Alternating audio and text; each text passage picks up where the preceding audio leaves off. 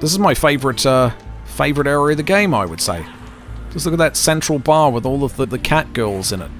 Yes, there are cat girls. There's one. There's one up the stairs. Hi, cat girl. Unfortunately, there's no disembowel, so I can't give them the diet of the century here. What do we got here? Water gun. Yay! Play water guns with the waifus. What else we got here? A Playboy magazine. What does that do for you? Get a 10% boost from PP from female survivor-related activities. Okay. Interesting.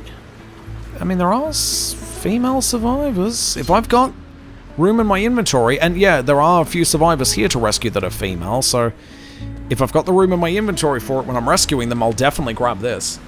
Yeah, they had a bit of a deal with Playboy with this game. But not in off the record, unfortunately. So if you play this game as Frank Wurst, well, you don't get any Playboy bunnies, unfortunately.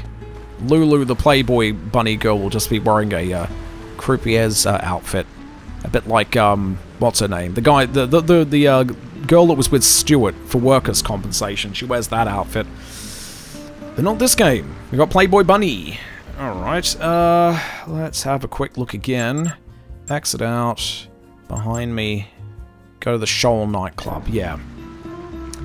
In fact, I should probably just hang out there, shouldn't I? I should probably just go there now. I've got, let's see, yeah, half an hour.